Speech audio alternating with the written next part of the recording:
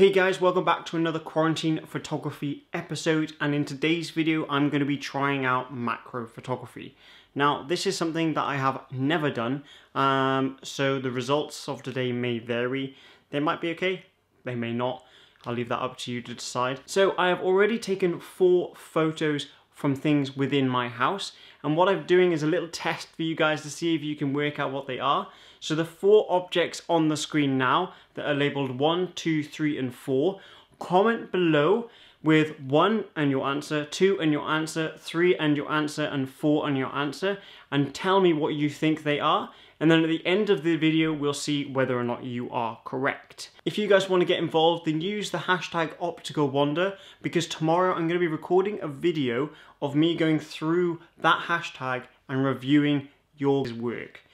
So if you want me to review and possibly get a little bit of exposure on this channel, then go and tag some of your stuff with the hashtag Optical Wander, and then possibly I'll use that in tomorrow's video that I'm going to record, which will be going live on Thursday. So let's get on with the shoot and see how well they turn out. Yeah, we'll see how they go. Just set up this light here. Oh, right, let's check that exposure. Ooh. Okay, so like I just explained, I'm gonna do a few things with macro photography. I've never done this properly before, so I'm gonna give it a go and give it my best shot. The first one that I'm going to be taking a photo of is some bubbles. These, and it's really simple to get the bubbles. Get a bit of fairy liquid, washing up liquid, or some bubbles from the bathroom or something. Put a little bit of water in a bowl. I don't know if you can see that without me spilling it out. And then get a straw and just blow.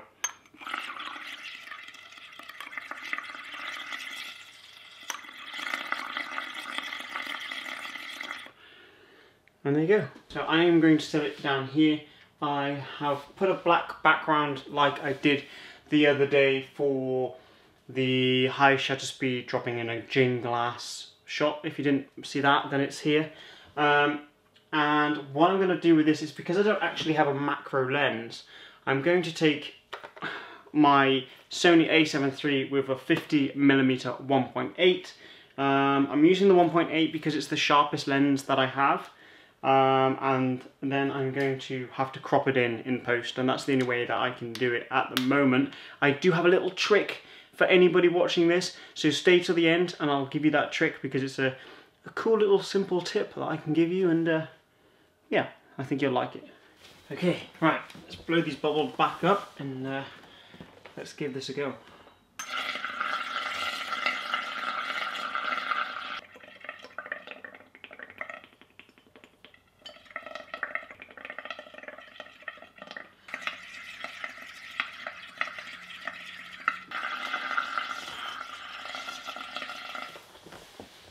Oh, that's nice, look at that.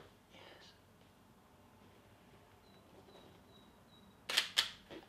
Oh, do you know what? That looks so cool. Why have I never done this before?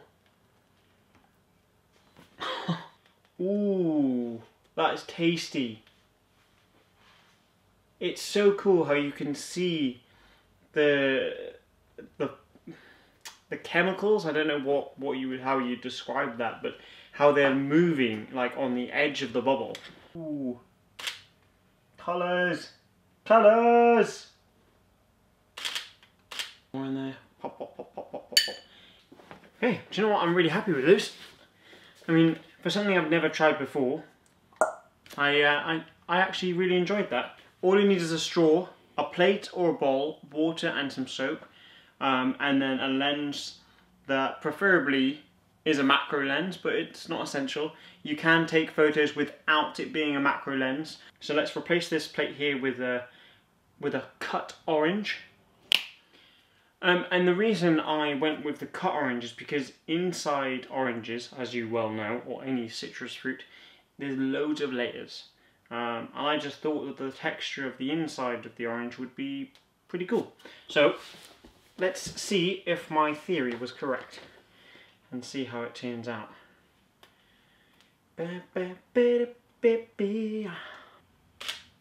Ooh, that is tasty. Oh my god. Pretty happy with the orange one. I'm now going to consume said orange so it doesn't go to waste. And the next one I'm going to do is going to be an avocado. Okay, I feel like this one's going to be pretty easy to do. So I'm going to get this one done. Nice. Looks weird, just as I thought. Right, I mean, they're all of the ones that I have done today. Let's jump into the end and have a look at them, and you can vote on which one is your favourite. They all turned out pretty good, and I'm actually fairly happy with how they turned out. Now, having a macro lens would be optimum and would be amazing.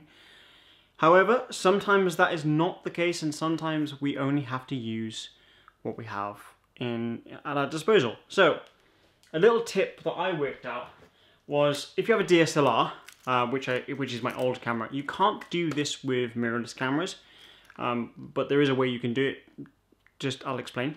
So if you have a DSLR and you only have a 50mm lens, then, you know, it's pretty good. I mean, you can crop in like I said, so all you have to do, DSLR cameras now, take off lens, like so, turn it around, and shoot like that. I did actually do this in the video. Did you catch it? Because it's here. Different lenses will vary. So if you have a DSLR and you have a bunch of lenses, have a play around, see if it works. It's a cool little trick. It does also work if you have a DSLR lens with a mirrorless camera. You can hold up the 50mm to the camera, to the mirrorless camera, and then it also works, which is what I did earlier. It's a cool little tip. And you can also, little side note, you can also do that with your phone, just as another side note. For whatever reason, I don't know why this would be a situation if you just have a lens, nothing else, just a lens and your phone. You can pop it on the back and have a little macro phone lens. True fact, did it earlier as well. So, let's have a look to see how they turned out. The first one, which was the bubbles, firstly, it was a lot harder than I thought it was going to be. I thought I was going to pick up my camera and take a picture of some bubbles, and I would zoom in, and happy days, see you later, thanks guys. No, but no. That's not how it went down. It was fun, I enjoyed doing it. It was a learning curve, a vast curve, but it was a learning one at that. And the results turned out pretty cool. I mean, let me know what you think. I really enjoyed the colours and how the colours look on this one. And the way that you can kind of see the chemicals working and doing their things. I don't know how you'd call it. I don't know what you'd call it, but you can see things moving when you're looking at it, especially through the back of the live view. It's really cool. Like, it's really strange and really cool to look at. Okay, the second one was a citrus delight of an orange. That one again turned out pretty cool. I did the inside and then the outside as well, both of which turned out fairly acceptable, I would say, for a first time try. I would love to actually invest in a proper macro lens with one of those scopes, you know what I mean? Those scopy things that like intrude into clothing, and they look awesome. I'd love to buy one. And then the third one was a avocado, which turned out, I'm a little bit disappointed that I couldn't get a little bit closer to pull out where that stalk hits the top there. If I could, that would have been really cool. But live and learn. So let's move on to the last bit to see if you got any of the answers right. So number one is a sponge. Yes, it's this here. Number one is the sponge that has just appeared on the screen. Number two is my shoe. Literally just my shoe. Number three is the broccoli, and number four is a placemat. So comment below within your comment, let me know how many you got right. If you got more than 3 right, then well done. Because they're quite, if you don't know what they are, they do look a bit random. They could be anything. So that was quite fun. I enjoyed doing that. If you guys do enjoy my content, then please feel free to share it on both Instagram and on Facebook, and tag me on Instagram with hashtag #OpticalWander, and you can even tag my profile at @OpticalWander. Reach out if you want to talk, and if you are feeling lonely right now within this quarantine, then get up and create and let's chat. With that being said, create more, stress less, and I will see you in tomorrow's video. Peace.